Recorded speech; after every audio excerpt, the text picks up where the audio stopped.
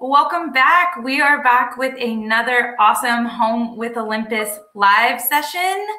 We are bringing these to you live on Thursday nights, and we're bringing in some new speakers as often as we can to help provide you with a really great education on your Olympus camera. So we're really thankful that you decided to join us tonight. Tonight we have a really awesome guest. We have Olympus Educator Rob Knight joining us tonight. He is going to be talking to us a little bit about getting outside of our houses and exploring bird photography in our backyard and beyond. So Rob, do you want to introduce yourself and tell us a little about you? Sure. How's it going? Yeah, my name is Rob Knight, and one of the main reasons I use Olympus cameras is for bird and wildlife photography. And so I'm really excited to do this program and talk about not only settings and the cameras and equipment that I use, but also some just general tips for bird photography. That's awesome. Well, we're super duper happy to have you tonight. And I know that I will probably learn a lot from this because I'm always aspiring to do better bird photography. So I hope I get something really good out of this. And thank you so much for being here with us tonight. And thank you everyone down there in the comments for being here with us tonight. Definitely reach out to us with your questions. We will have a little bit of time towards the end to do a little Q&A with Rob, and we'll also be answering the questions as quickly as we can in the comments. If we don't get to them right away, don't worry. We will get your comments answered in the coming hours or days. We will get you handled. So I'll let Rob go ahead and take this over and get out of his hair. Cool. Let's see his presentation here. So have a good afternoon. Okay, thanks a lot. Yeah, if you have any questions, do definitely post them in the chat. I'm not going to be paying too much attention to that, but there'll be some times when we can stop and I can get to your questions. So be sure and definitely send in the questions, and don't be upset if I don't answer them right away. But what we're going to talk about today is exactly that: is bird photography. And since I use Olympus cameras, it's going to be bird photography with the Olympus cameras, obviously. But this presentation is called Backyards and Beyond. And honestly, until last year, I didn't do a lot of backyard bird photography. I was on a panel with a couple of friends of mine, and we were talking about photographing close to home. And I was actually a little bit embarrassed because I realized that I don't really usually photograph close to home unless it's snapshots of my kids and things like that. But, you know, as everybody, we were all stuck at home last spring. About this time, all of a sudden, everything starts to close. All of a sudden, all the events that I was planning to go to were canceled. So I went from having all of these trips planned and all of these events to go teach and go photograph to having really nothing on my schedule. So here I am doing this talk, and we were talking about photographing close to home. And I thought, geez, you know, if I don't photograph close to home, I'm not going to be photographing much of anything. So with really at the inspiration of my friend David Akubian, I built my own sort of backyard bird studio. It was actually in my front yard in my case, because that's where the light was and where most of the birds are. And I've had so much fun over the last year. I mean, I probably took 10,000 images just last summer alone. I would get up in the morning, make myself a cup of coffee, go sit in my little spot, and I had 8 or 10 different setups, different perches where the birds would land, and I learned all sorts of things about the birds in my neighborhood. I learned about the camera equipment that I was using, about my EM1X, and different settings for wildlife and that kind of thing. So that was really the genesis of this program. I do want to talk about this before we get into bird photography. And this slide here, if you do a screen capture and grab this slide here, because the thing is, if you don't know how to use your camera, if you don't understand the exposure triangle, if you don't know how to handle different lighting conditions, right? How to read a scene, read the light, and adjust your camera in order to get a good exposure in different situations, then it's going to be hard for you to get into any specific discipline of photography, whether it's birding or real estate photography or portraiture or anything. If you don't understand the basics, then to go off into some specific niche is going to be a real challenge for you. And especially when we're talking about wildlife, we're talking about birds, you know, they're backlit against the sky sometimes. They're under the canopy of trees sometimes, and really not enough light sometimes to make a picture. I go to Costa Rica usually 2 or 3 times a year when in real life when we can travel. So a lot of the time my subjects are under 2 or 3 levels of jungle canopy in the dark. So I need to know that, okay, well, I'm going to have to raise my ISO because I need a faster shutter speed and my aperture only opens so far, right? And if you don't know what I'm talking about, then you need to learn more about photography in general before you start getting into bird photography, because it's more often than not, wildlife is not in the best light. You have to really go and search for it. And, you know, the more you learn about wildlife, the more you learn about photography in general, you can learn to put yourself in a better position to make those better pictures and put yourself in a spot to be more successful based on the light and that kind of thing. And as I'm sitting here, I'm watching the birds outside of my office window. It's great. That's why I'm here. But anyway, so learn the basics before you start getting into specific genres of photography. And let's talk about what makes a great picture. To me, there's 4 things that every great photograph have. They have an interesting subject. In this case, an American bison in Yellowstone, I'm sorry, Grand Teton National Park. Inappropriate light. And I shy away from using the term good light because good light is completely subjective based on what you're shooting. What's good light for this bison here would not necessarily make a good portrait lighting or good landscape lighting. You know, in this case, he's sort of backlit, sort of side lit. So it gives him that cool rim light around the top of his head. And it highlights the steam coming out of his nose, his breath in that cold morning. So it's whatever's appropriate for your subject. And you need a supporting background. Again, that's completely subjective to what your subject is. In this case, it's this sort of out of focus, blown out sky behind him, and it really helps this dark animal stand out from his background. And more often than not, you're going to want a moment or a gesture. And especially when we're photographing living creatures, whether it's people or whether it's wildlife, you know, birds, whatever, that moment is really important.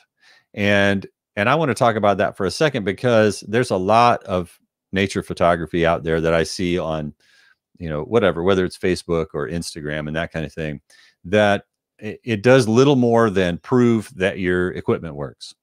And I don't mean that to bash anybody or talk down to anybody's about anybody's work, but I think as photographers now, what just 10 years ago, 15 years ago, just to capture an animal in the wild, in sharp focus with a long telephoto zoom lens, that was a feat in itself.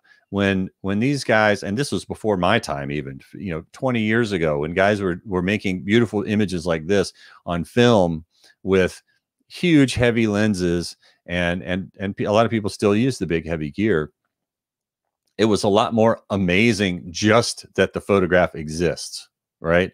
But now, any camera you buy in the last 5 or 10 years maybe is probably good enough to get at least as good a shot as you would have seen in National Geographic 25 years ago. The equipment is there. The equipment is not tens of thousands of dollars. You know, for a few $1,000s, you can have a really nice camera and a really long zoom lens. And so you can zoom in and get that picture of whatever animal. So at this point, I think more than any other time, it's important to push yourself to go beyond just getting the animal's eye in focus.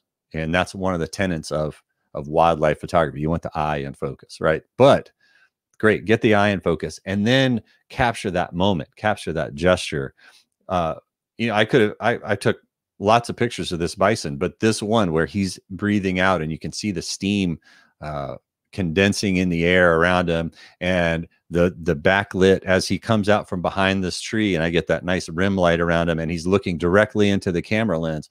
These are the things that make a really compelling image. And a bison just standing there by itself is not necessarily a great photo. You can absolutely be proud that your equipment works, that you got the focus point right on his eye, but is it a compelling photograph? And the answer a lot of times without that moment or that gesture is going to be no. So, you know, challenge yourself to push beyond just capturing, just displaying the animal and proving that you saw it. So what about a bird photo?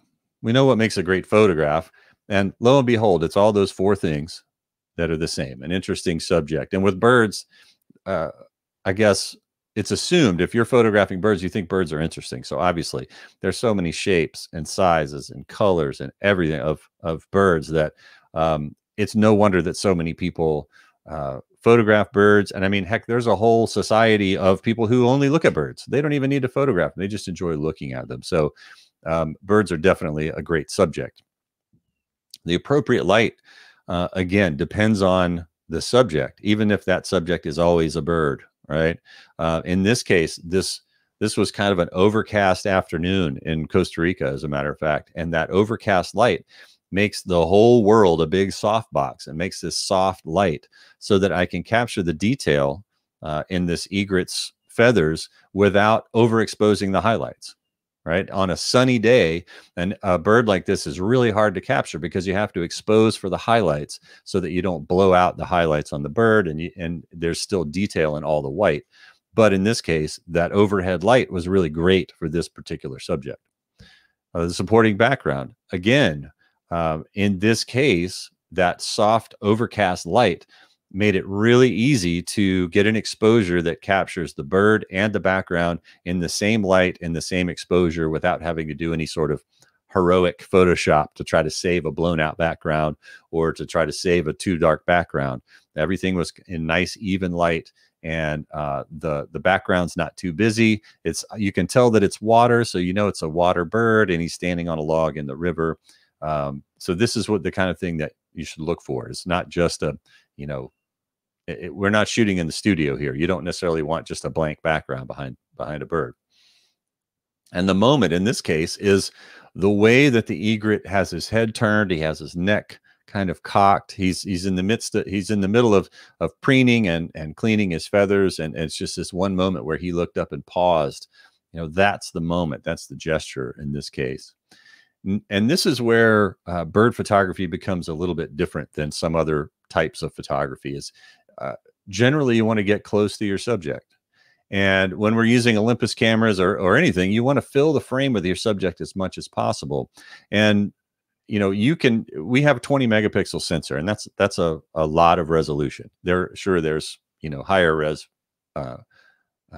image sensors out there, but I don't really want 50 megapixels every time I pull the trigger, especially when I'm photographing wildlife.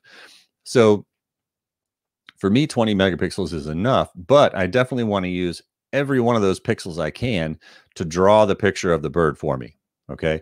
I don't want to take a picture of this egret that takes up 10% of my frame and then try to zoom in and wonder why I don't see any detail. So 10% of that 20 megapixel frame is 2 megapixels.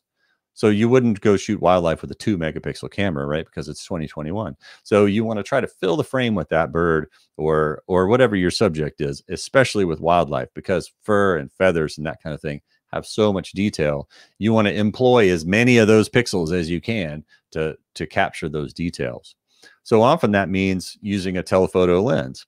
I use the 100 to 400 millimeter Olympus lens a lot. I use the 300 millimeter f4 Pro a lot. I've probably used that lens, especially with the 2x teleconverter, the MC20 I've probably used that more than anything on any of my Olympus cameras.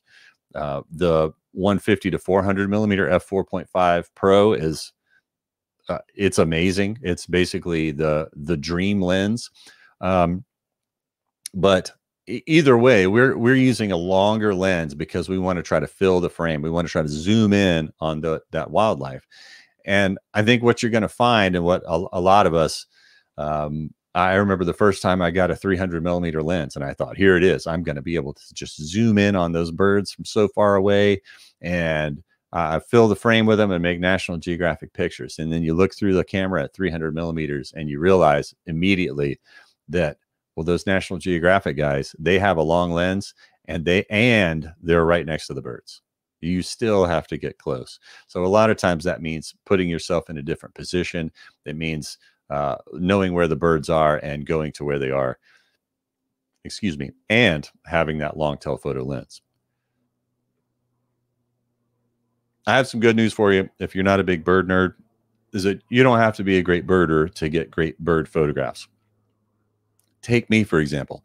I'm not a great birder. There are guys, some of my colleagues, Kevin Laughlin, Lee Hoy. I know a lot of guys. These are the guys that I send them pictures and say, okay, what's this? Because I like photographing birds. I really enjoy it. They make beautiful subjects. I know a lot of the birds for where I normally go in Costa Rica because I see them year after year. But I don't know every species of everything, and I can't call them out from memory.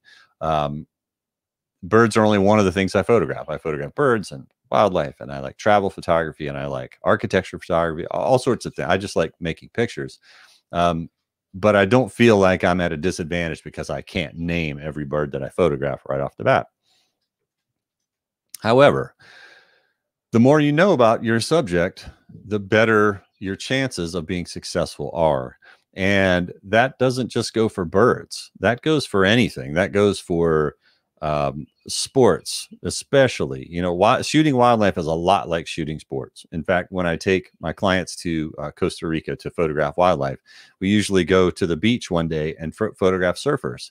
I call it photographic cross-training, because you're using a lot of the same techniques. You're using the same sort of autofocus techniques, the same kind of tracking that you would use for wildlife photography, but it's just a different subject and a different set of, you know, challenges for the light and that kind of thing. So in this particular example, these scarlet macaws, they were in Costa Rica, and there was this one tree. It had these almonds on it, and there must have been 24 scarlet macaws. And they would generally take turns flying to these little bunches and taking the almonds and eating them. And at first, the group of photographers I was with, we were just excited to see all of these macaws, these beautiful, huge birds. They're, you know, so fun to photograph because they're so colorful. And it was kind of just a free for all. We're just shooting and shooting. And then after a few minutes of observation, we realized that, well, before the next bird that's going to fly to eat starts doing this little motion with his head. And so then we started calling it out, like, okay, the guy on the top right is going to fly now. And so then we could all focus on that particular bird and wait. And then when he took off, we were all ready. We had our settings right. We had our autofocus, everything was all framed up and we're ready to shoot. So you don't have to know everything about birds. You just have to pay attention.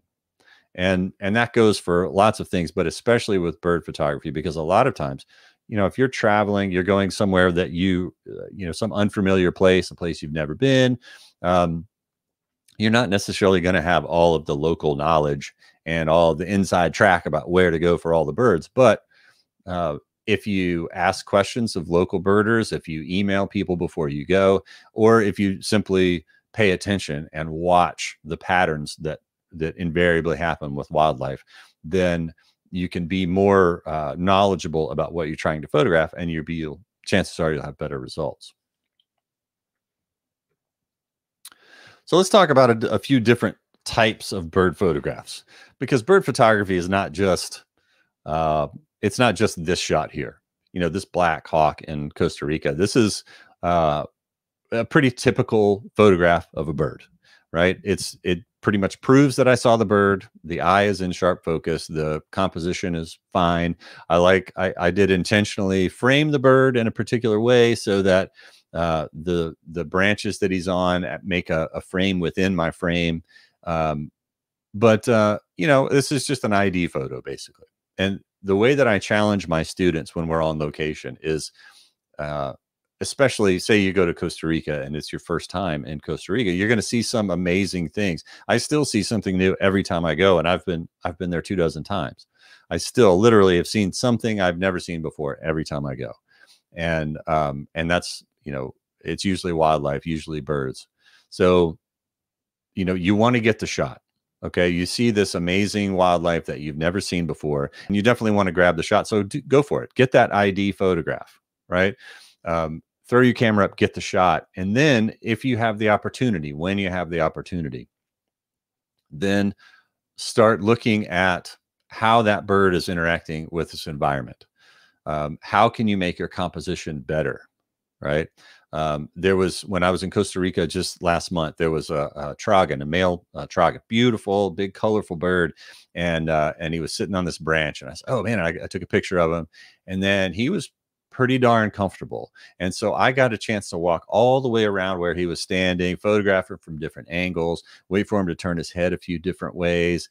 I got to really work the subject. And the first few pictures I got were just sort of, ho-hum pictures. But then since I had the opportunity, I took that opportunity to then really thoughtfully compose a good photograph of that bird that goes beyond just that ID.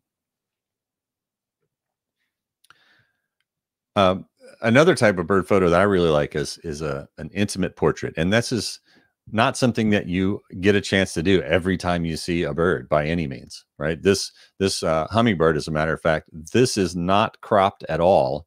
And I shot this picture with a macro lens. So this is a photograph of a bird that's about this big, and I'm standing probably this far away from it. And we were photographing some hummingbirds on these feeders, and this one guy just landed on the wire right next to me. And so I reached into my bag and I pulled out my camera with the macro lens on it, and I just got it closer and closer and closer. And I love the little look on his face. He had to turn his head because you can't really see around his beak with both eyes, and looking at me like, "Are you serious, man?" And this is a view that you normally don't see, and I think that's the key to these kind of intimate pictures it's a close up, because we don't normally see birds this close up. Right? You don't normally see only the bird's face just full frame like that. You don't get the chance to study these animals in this way because they're fast, right? They're small and they're fast. And you don't normally, I've got a print of this 20 by 30 in my hallway. And it's mesmerizing to look at all the little detail on all their feathers. And so that's another way to sort of show birds in a different way that can be a really compelling photograph. Bird behavior is one of my favorite ways to showcase birds in pictures. And it's one thing, again, this is a typical sort of a story in Costa Rica. These toucans, one of the places where I host workshops in Costa Rica, there's usually a pair of toucans that nest right off of the balcony of the hotel. So we get a chance to see them pretty regularly.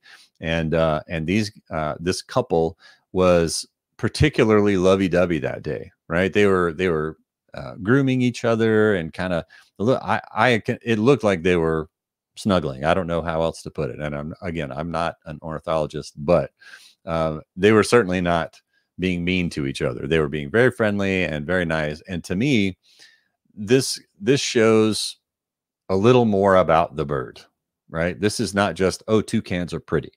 This is, well, these toucans are obviously a pair and they care about each other, and they are caring about each other in this particular way by grooming each other's feathers. And to me, it's much more of a moment. This is the definition of that gesture, right? And I think pictures like this are so fascinating. It's something I definitely strive for when I'm out shooting. And in fact, when I'm in Costa Rica with a group, if I'm leading a workshop, I'm not there to shoot necessarily, right? It's really about me making sure that my clients are photographing and that they're getting their opportunities and making the most of those opportunities. So a lot of times I don't even pick up a camera unless it's really something beautiful, really something compelling. The light's beautiful. The moment is just really something special. So this is the kind of thing that I will still shoot and still, really encourage my students. Like this is what we're looking for. It's cool that you have a picture to prove that you saw a toucan, but when you can photograph this family pair interacting with each other, that becomes really a fascinating photograph. A bird in their environment is also a great way to add a little more description to wildlife, right? It's not just, here's a bird. It's, here's a bird. He's on the side of a river. He's on this dark tree limb. This is a great way to tell more of a story about wildlife, is to include more of their background. And again, this is not something where you use every inch of zoom that you have to fill the frame with a bird, but you're specifically including the background to tell a story. This is also another great example of why you have to know how to operate the camera before you go out and try to make these pictures. If you just have your Olympus camera set in P for program auto and point the camera at this scene, it will be massively overexposed. Okay. Because the thing that makes this picture really interesting is the white bird against the dark background. Okay. Most of the photo, most of the frame is that dark background. Well, the camera's meter doesn't want anything to be dark. It wants everything to be medium.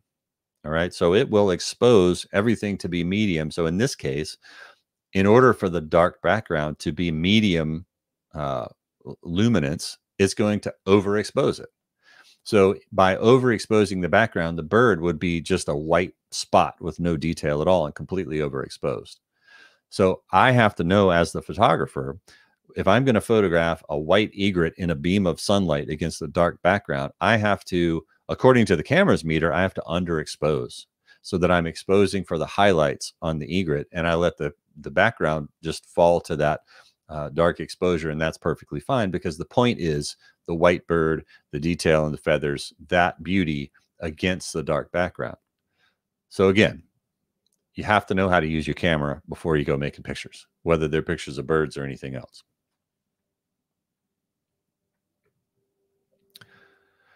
Another good example of how you need to know how to use your camera is photographing birds in flight. And this is a big challenge for people. It's a big draw for people. It's a big, a lot of questions that I get about bird photography are, for example, what settings I use for birds in flight.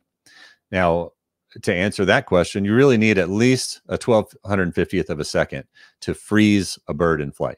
And it depends on the bird. Some birds are faster. You might need more speed than that. But if you're shooting under a 1250th of a second, chances are that bird's going to be blurry in flight. That makes it a real challenge to photograph birds in flight on anything but a bright day. If you're on an overcast day or it's early in the morning, you're going to be hard pressed to get pictures of a bird in flight that's with enough shutter speed to get the bird frozen and crisp and everything else. Again, you have to know how to operate the camera. You have to know about exposure and how to adjust that to use this sort of thing to photograph birds in flight. The EM1X also has bird detection autofocus, which in my experience with it, with almost every bird I pointed it at in the sky, it picks it right up. So that works pretty well. I use continuous autofocus a lot of times, not the continuous with tracking. Although I'm using that more in the EM1X, but it is a new feature, and I'm just used to working the other way with continuous autofocus. And you always want to use enough focus points so that the camera can predict where the bird is going to move within the frame. In other words, if you only use a single focus point, even if you're in continuous autofocus, you're not giving the camera an opportunity to track anywhere around the viewfinder. So if you use a group of 5 or 9 focus points, then the camera can track that bird within that section. So as long as you keep him inside of the square where you've decided, your focus is going to be, then the camera does a great job of tracking. This is also a great example of why you need to observe your subject and learn about their patterns so that you can be successful. Because this was that same tree of scarlet macaws in Costa Rica, and every now and then 2 of them would fly off, and scarlet macaws mate for life. And if you see one, you almost always see 2 because they're mated pairs and they kind of go everywhere together. So we would see the 2 birds would fly over our heads, and by the time we realized that they would be pretty much right in front of us, and they would do this big loop and then fly back to the tree. So we knew after just a few minutes that if the 2 birds flew over our heads, then we were going to be able to get this shot of them as they flew in this gap between the trees on our right. So they would take off, and you could immediately just set up your shot and get ready and fire away. And then we got lots of opportunities to get a shot like this I like their backs to me so I can see the yellow and the blue and the red, and their wings spread and the whole thing. So by observing, you have a better chance of getting great shots. And that's why people a lot of times go places that specifically have setups where you can sit and they know the birds are going to fly in this particular direction. The light's going to be at your back. The bird, that's how most of the time, that's how people get great birds in flight shots is by really doing a lot of preparation in advance. Now, I love the art of birds as well as just the specific photograph of a bird. Like I said, I photograph birds among lots of other things. So for me, when I can use birds as just one element in a photograph, I think that's really fun.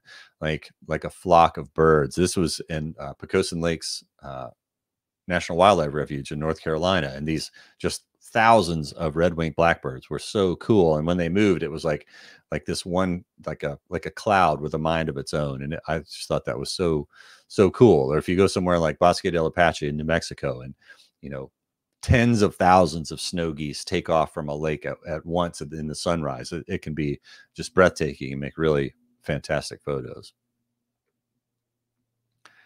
And that sort of leads into using birds as art, just one more design element, right? This is a good commercial for always having your camera in your hand and having it ready. We were in Costa Rica, and my clients were getting their gear out of the van in order to photograph the sunrise or the sunset over the Pacific, and we were kind of sitting around, and every evening you'll see these squadrons of pelicans fly in these straight lines across, and they'll go I guess they go from where they've been eating during the day to where they nest at night. And this one line was going directly overhead, and it was so beautiful with the sunset light hitting them from the side and the puffy clouds behind them. And I just happened to have my camera in my hand and literally just fired a shot straight up and got this picture. But I think it's so cool because it's not a picture of pelicans necessarily. I mean, even though that's what the subject is, it's really just the design, right? It's this line of animals and the beautiful light and the puffy clouds, and it's about contrast and line. And I like that as much as cool, I got the eye sharp and I got the bird that I wanted to capture. So when we're talking about cameras for bird photography, I'm going to skip over point and shoot cameras. There's point and shoot cameras that have really long focal lengths, and that's great. And if you're just a birder and you're looking to get into simply recording what you see, then something like that can be fine. But if you're really looking to make beautiful photographs of birds, you really need something with a larger sensor and micro four thirds and a 20 megapixel chip. I'm here to tell you, they make great pictures of birds. You want interchangeable lenses because then you can make that tool into whatever you want. If you're going out to photograph birds, you get a telephoto lens. And if you want to photograph macro subjects, you can change the lens, and now it's a macro camera, right? So interchangeable lenses are a must. Reliable autofocus when it comes to bird photography is a no-brainer. Of course, you want reliable autofocus, good autofocus tracking. Now, whether that's something that literally says tracking, like the Olympus bodies have CAF plus tracking. In my experience, the regular CAF works better. It tracks better than the tracking. Now, that might not be true with the bird detection. I'm talking about just regular tracking. But on the EM1 Mark III, the EM1 Mark II, the EM1X, the continuous autofocus works really well at predicting the path of moving subjects. Now, image stabilization is something that I am absolutely spoiled rotten with. I've been using Olympus cameras for 11 years now, or 11 or 12 years now, and I was instantly spoiled by the fact that I can handhold a shot at a 30th of a second all day long without even trying to hold still. Image stabilization is fantastic in general, but when we're talking about longer focal lengths and we're talking about bird photography, it's really well, I was going to say there's no substitute for it, but there is. The substitute is this right here. The substitute is always carrying your tripod everywhere you go and setting up your tripod for every shot that you make. That's the substitute. From experience, that is not as it's not as flexible a way to work. I was thinking about this in Costa Rica last month. There was an orange collared manakin. It's this little tiny beautiful bird, and we were trying to find it, and we found it, and he was all over the place, and he's flitting around, and I was trying to get a shot. And if I had had to sit there and set up a tripod and just wait for him to end up in front of me, I never would have gotten the shot. Instead, I was using the EM1X and the 150 to 400 millimeter f4 lens. So I'm shooting with the teleconverter. I'm shooting at 1,000 millimeter effective focal length, and I know I can handhold that camera and that lens at 120th of a second, 200th of a second, no problem, because the image stabilization allows me to do that. And so I can go over here, get down on one knee, try to find the bird. I can stand up over here. I'm not tied to one spot, and I don't have to deploy this machine on the ground so that I can make a picture. And that is invaluable. And I will I will never try to shoot wildlife photography without that level of image stabilization. With the EM1X or the Mark III and the new telephoto lenses, with the Sync IS, you're getting, it's like 6.5 or 7.5 stops of stabilization. That's amazing. And it is, it's like magic. Now I've got a question mark by high frame rate, because it really cracks me up when I read a camera review and they say, well, it's not good for sports because it only shoots 6 frames per second. And I laugh and wonder what the newspaper photographer in the 1970s who took the pictures of, the game-winning home run, like, what would he say if he had 6 frames per second? He'd be like, oh my God, it's like a miracle, right? But for us in 2021, if a camera doesn't shoot 20 frames per second, then you can't use it for wildlife. And I think that's hilarious.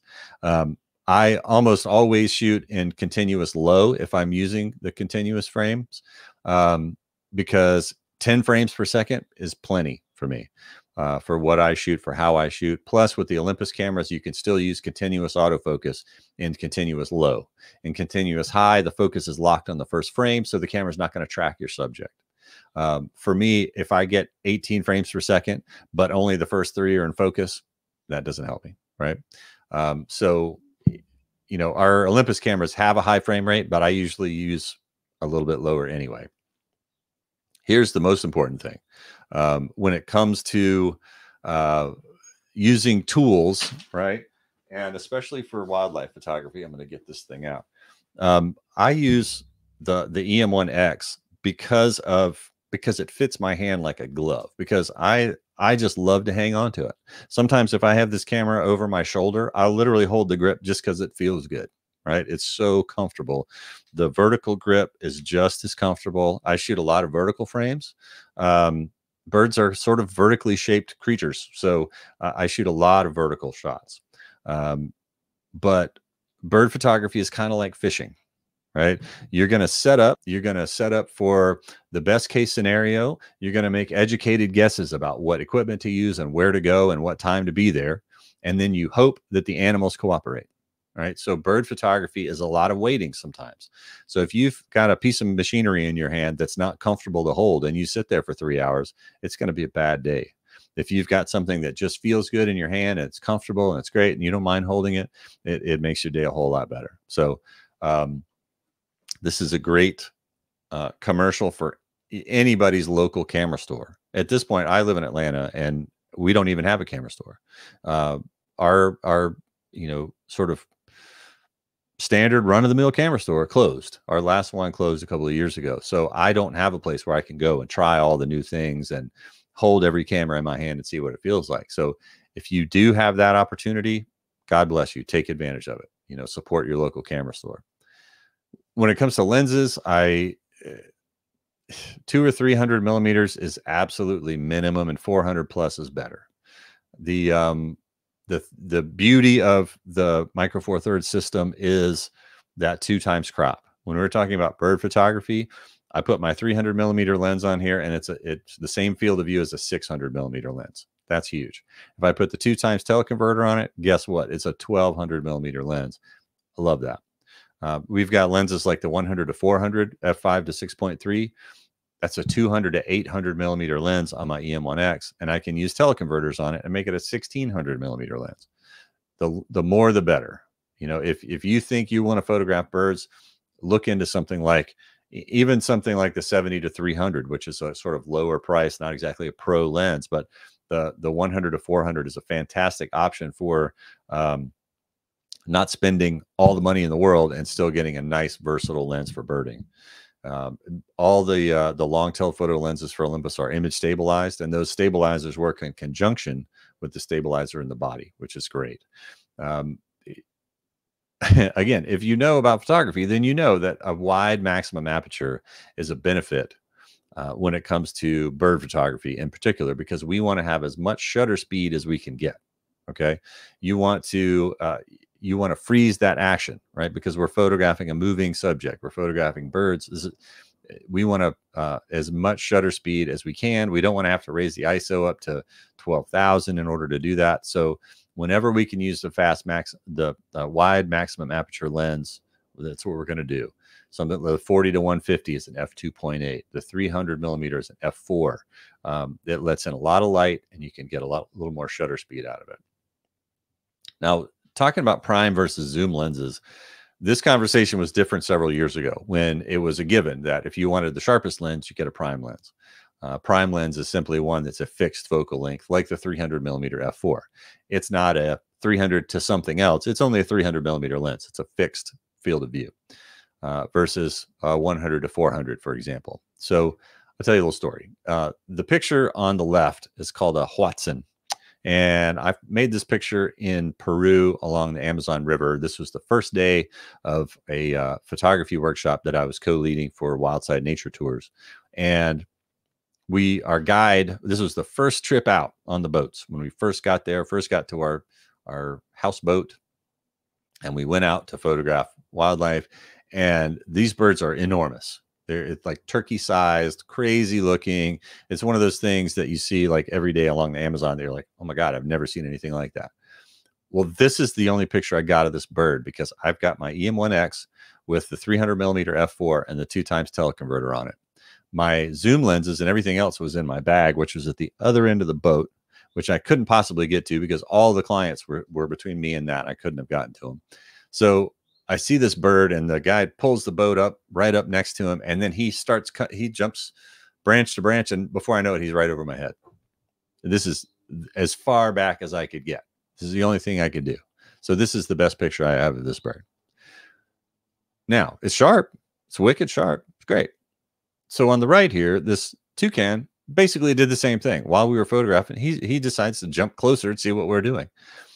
I had a zoom lens, so I was able to back out and get the entire bird. Otherwise, I would have had the same picture. I would have had a nice tight portrait of a toucan. So for me, the modern technology that they use to design lenses, especially the Olympus OMSYSTEM lenses, are super sharp. The pro lenses are as sharp as any lens I've used on any system, really.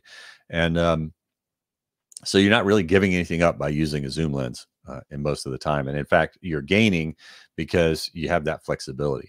And I know most people don't have the money to buy every lens that comes out. So if you want something versatile, a nice zoom lens, the 100 to 400, or if you're really serious, the 150 to 400 f4 or 5, these are fantastic lenses. This is kind of my loadout if I'm shooting for bear, or if I'm loaded for bear and kind of ready for anything. For birding specifically, the 100 to 400, the 300 millimeter f4 Pro. A lot of times I'll use the 40 to 150 2.8 and then the 300 millimeter with the teleconverter. So I have kind of the flexibility of the two Pro lenses with something wider and then something with a little more reach to it. And I use the EM1X and the EM1 Mark III cameras pretty much all the time. Although I love the EM5 Mark III. It's basically an EM1 Mark II in a smaller body, and I think that's fantastic. And the first Olympus camera that I really fell in love with was the original EM5, and so it's kind of it's a little nostalgic for me. I dig it. But if I'm carrying anything else with me, I carry a tripod less and less because A, I don't have to, and B, unless I'm really going to photograph the Milky Way or something like that, or if I'm doing sunsets and sunrise, and I might do long exposures. I usually leave the tripod at home for a lot of stuff, especially for birding. But I love this Photo Pro tripod with the little gimbal on it. It's the beauty of our little system, right? We can use these long telephoto lenses and just have this little lightweight tripod. You want to be sure when you're picking out a tripod, get something that's tall enough for you to use. Right? I'm 6 feet 3 inches tall. I have to have a tall tripod because the tripod that holds the camera at my sternum level doesn't do me any good. I'm not going to use it. It's if it's not comfortable for you to use, you're definitely not going to use it. If it's too heavy for you to carry, you're not going to use it. So, you know, get something. If you're going to buy a tripod, get something that you can actually use. Another thing that I use some of the time is a flash with an extender. Now, if you're using telephoto lenses, you're going to need a flash extender. Okay, the flash is not going to throw light far enough to match your 600 millimeter lens, but you can use something. I use the MagMod mag beam extender, and that works beautifully for giving a little pop of light, a little fill light sometimes. Like I said, up in the jungle canopy, it works great for that. So let's talk about settings. We're gonna. I'm trying not to keep you here too long tonight, but there's really 3 ways that I know most professional photographers that I know photograph wildlife, birds included. And so I'm going to talk about those, and I'll end with the one that I use. So manual exposure mode is maybe the most obvious way to go, right? You control the aperture, the shutter speed, and the ISO. Great, full control, no surprises. The camera's not going to change anything that you didn't notice. Your exposure is consistent. For birds in flight, this is fantastic because you can set your exposure, and if the bird passes from somewhere with a dark background to somewhere in front of the bright sky, no problem, right? Your exposure is not going to change. The light doesn't change in that case. The only thing that changes is the background, and that can throw off the camera if you're using a semi-automatic shooting mode. On the other hand, the reason I only use manual exposure mode for particular instances is because, for example, if I'm on a riverboat in Costa Rica and half of the this half of the river is in bright sunlight and this half is in the shade, the exposure, it might be 3 or 4 stops different between this side of the river and that side of the river. And it's very likely, and happens all the time, that, oh, well, there's a monkey over there. Let me photograph that. He's in the bright sunlight. My exposure is, 1,000th of a second. And then, oh, there's a bird, a beautiful bird that we never see here. Oh my gosh, it's right there. Grab a picture, and he's in the shade. Well, I'm at 1,000th of a second, and I swing my camera over, and I'm 5 stops underexposed because now I'm in the shade and not in the sun. So now I've got to adjust my shutter speed. And people that shoot like that, I know great photographers that shoot in manual mode all the time, and they probably think I'm a big sissy for not doing that. But I can tell you, for my clients, I had one client in particular tell me on the riverboat in Costa Rica, I said, how's it going? And she was a good photographer and experienced. And I said, are you getting any good shots? And she said, no, not really. By the time I go from one side to the other, I'm missing shots because I'm trying to adjust my exposure. And I know photographers all shoot manual mode, so that's what I'm doing. And I said, you know what? Photographers use whatever mode they need to make the shot that they want to make. So I suggested that she shoot like I shoot. I'm going to talk about that in aperture priority. And she said, okay, I'll try it. And 15 minutes later, she had a big smile on her face because now she's getting shots, because now the camera is helping her to photograph in the shade and in the sun and to make those changes so fast that she wasn't missing shots. So it really depends on what you're shooting. So that's why I don't shoot in manual exposure mode all the time. I certainly do when I need to, though. Another way that's been really popular for this past several years is to use manual exposure mode, but with auto ISO, right? So you set the aperture and the shutter speed, and then the camera picks the ISO for you. And so you can, if you're photographing birds that are moving, you're using a long lens, you need to keep that shutter speed fast, right? So you want to keep it 1,500th of a second, and you keep your aperture wide open to let in lots of light, and then the camera can float the ISO for you.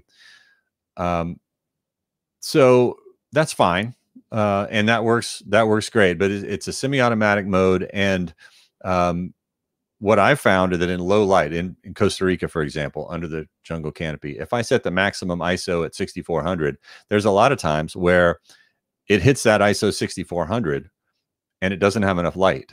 So then I'm shooting, and the pictures are just underexposed because I'm not letting the camera let enough light in. Okay. And I don't review the shots as I'm shooting because I don't want to be distracted by that playback. So I don't know until afterwards. I just took a string of shots that are 3 stops underexposed because the camera doesn't have enough ISO. You can adjust the look of the image, brighter or darker, with the exposure compensation, but you have to press the exposure comp button and then dial that down because both dials are taken up. One's the aperture, one's the shutter speed. Now with image stabilization like we have, you don't always need 1/1000th of a second when you're using a long lens. So I don't mind if the shutter speed is a little bit slower. I don't need to set the shutter speed at 1/1000th of a second or 500th of a second. I don't have to do that. So this way of shooting for me has been more of a drag than anything, because of, if you're shooting in low light, you will get to a point where the camera can't get enough light in and you'll underexpose shots. So that brings me to the way that I shoot most of the time is an aperture priority. This is for wildlife. So I'll set the ISO based on the light. And I know if I'm going to be shooting in the forest, in the dark, I'm going to set the ISO at 3200 or maybe 6400. And then I'm going to set the aperture, which normally if I'm trying to get as much shutter speed as I can, then I'm going to have the aperture wide open. So I know I'm letting as much light as I can get in. And then I've got the ISO as high as I want it to go, because I don't want it to get so high that I'm not going to get all the detail that I want in my images. Then I can use exposure compensation to adjust the brightness. And the beauty of these cameras is that with the electronic viewfinder, I can see exactly what the exposure is going to be, right? And so if I need to adjust the exposure compensation, I just turn a dial. I don't have to press the exposure comp button. I can just do it in real time, turn a dial, and that makes it faster for me to adjust the brightness or darkness of the image if I have to. Now, you do have to watch the shutter speed, because without some limit on it, the shutter speed it might go to a 1/2 second, or, if you're in a really dark area. But again, I know with these cameras, I can hold the camera still at a 1/30th of a second. So it's not a big deal if it goes that slow, unless I'm photographing something obviously that's moving. Then I want to keep that a little bit faster. So I might have to raise my ISO. But for me and my experience, that's the easiest way for me to get the exposure that I want as fast as possible, and so that I'm getting most of the shots that I want to get. And this is this is in my front yard. This is part of my bird studio at ISO 800 at a 400th of a second at f9 with the 100 to 400 millimeter and the MC14 teleconverter. Perfectly sharp. I love to show people this picture when they say, well, you can't get shallow depth of field with micro four thirds. That cracks me up. That just shows that you've only done research on the internet and never with a camera in your hand with the lens on it, because obviously you can get a shallow depth of field with whatever you want. You just have to know how to use the camera. So that is my slideshow. And now we can take some questions if we have some. I'm going to stop sharing, and I'm not sure if the comments will be in here. Yep.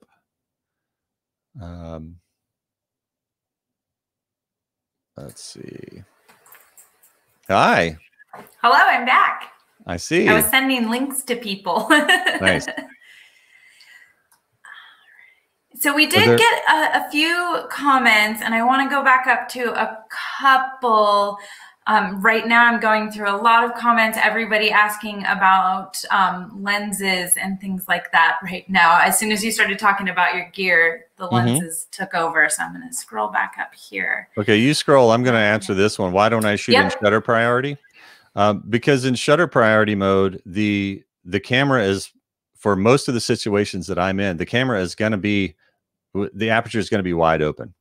Okay, so it's not really important to me if the camera is shooting at a 1/30th of a second or a 1/60th of a second if it's dark. The difference between a 500th of a second and 3/20th of a second for me is not important, because the image stabilization allows me to shoot at a slower shutter speed than I could, maybe than I even realize I could shoot at. So I know the aperture is going to be wide open, and then if the shutter speed floats a little bit, it's not the end of the world. I know I'm going to get a sharp shot.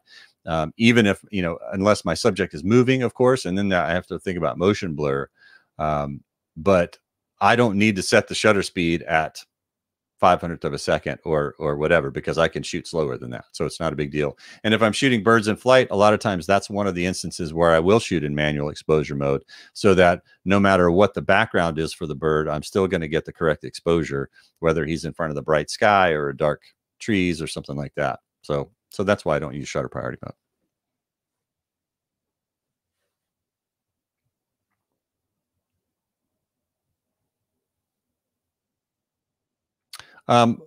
I use back button focus sometimes. In fact, my for some reason, for me, it's kind of natural to use back button focus on the EM1X, and I don't use that on the EM1 Mark III.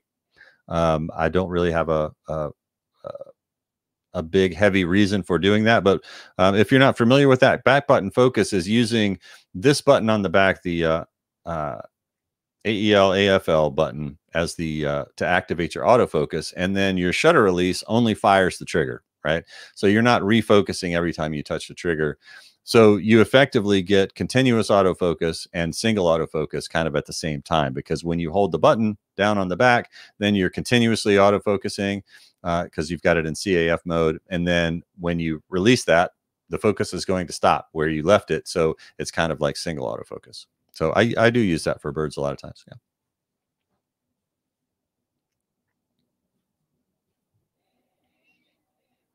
No, I don't. I like to be a little more active, a little more engaged when I'm shooting. So to set up a remote camera and do that, I don't have the patience for it, honestly. I'm not a fisherman either, kind of for the same reasons. I like to go look for things to photograph instead of, I don't do a lot of sitting and waiting.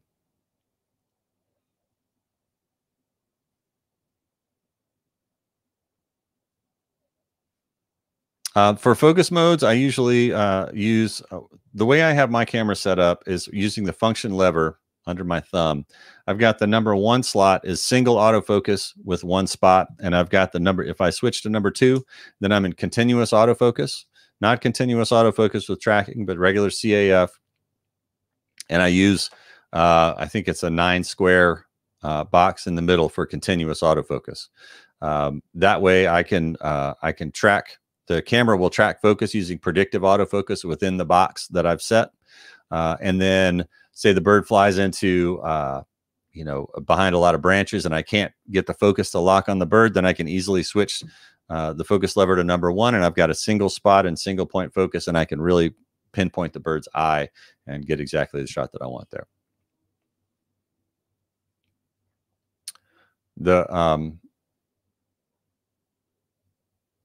Let's see. I do see a question about the EM5 Mark III that I'm gonna answer really quick. With the 70 to 300, I don't know why you couldn't get sharp shots with it on a different camera if the lens is the same. There's no reason that the EM5 Mark III wouldn't be compatible with the 70 to 300. And if you got good shots with your EM5, your original one, I can't imagine that it wouldn't be better on the Mark III. I don't know.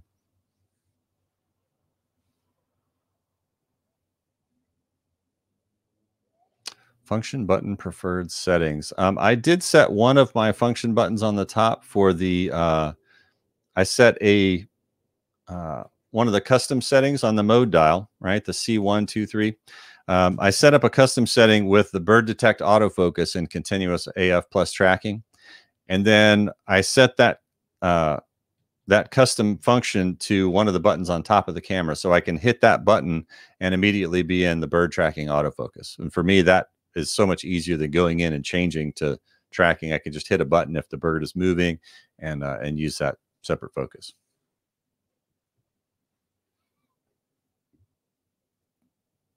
It works. I don't know how, is that like a scale of 1 to 10 as far as how that works? It works great sometimes, and sometimes it doesn't. Like if there's a lot of branches between you and the bird, sometimes it will find the bird. It'll put a box around the bird, but it won't focus on the bird. But in a lot of cases, birds in flight, it works great in my experience.